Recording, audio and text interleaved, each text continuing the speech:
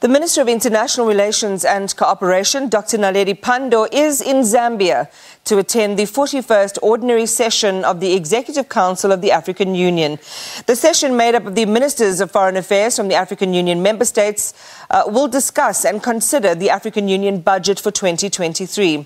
In his capacity as the African Union champion for the COVID-19 pandemic response on the African continent, President Cyril Ramaphosa was invited to provide an update regarding the COVID-19 situation on the continent, and he will be represented by Minister Pandor. South Africa has also put forward the name of Dr Phumzile Mlambo-Ngcuka to be part of the AU panel.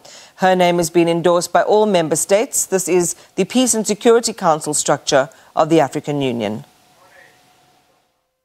We have put forward a candidate for the panel of the wise here of the African Union, and that candidate has been endorsed unanimously by all member states, and that is Dr Phumzile Mlambo-Ngcuka. The panel of the wise is a very important structure in our peace and security architecture of the African Union.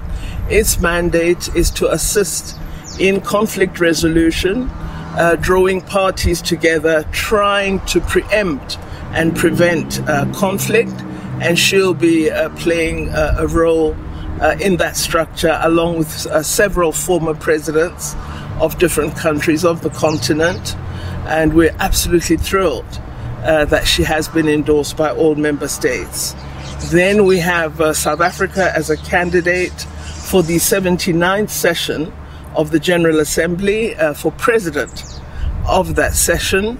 We have a nominee that Cabinet is going to put forward, and we are, it seems, competing with Cameroon, but we believe we have an excellent candidate, and it is the turn of Southern Africa to hold that position. It's just for a year, but it's a very important position in the life and activities of the United Nations General Assembly. The president gives leadership, develops a thematic focus, ensures that the various activities are linked to the theme, so has a permanent office, an office for the term of 1 year, the term that the president serves, and we are thrilled that we're putting forward a woman candidate for that position.